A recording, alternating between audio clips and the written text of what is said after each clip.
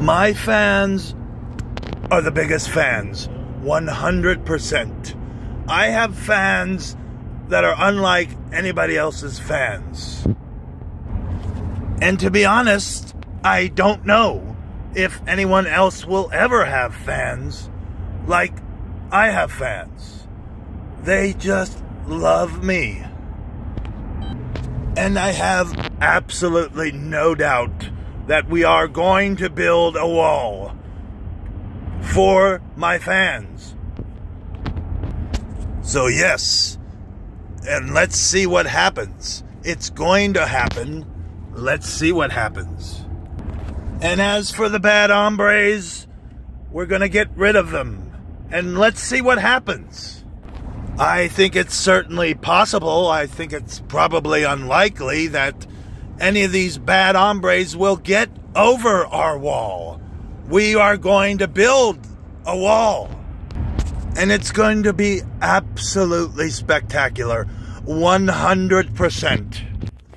And we're going to get rid of all the illegals. And we're going to see what happens. It's going to be exciting. And we'll see what the future holds. I have no idea what the future holds.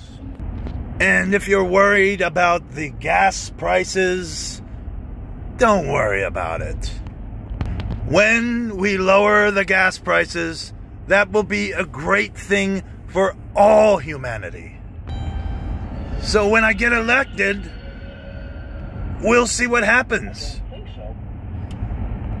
And we're not going to let in the bad immigrants, illegal immigrants, drug-dealing immigrants.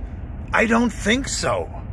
We are not going to tolerate it. Not even a little bit. Not even 1%. I will be president. Yes, absolutely.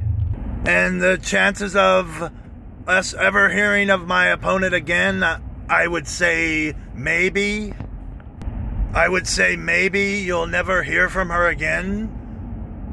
I think it's absolutely and totally ridiculous. And if you think my opponent is going to win, forget that. Forget all of that.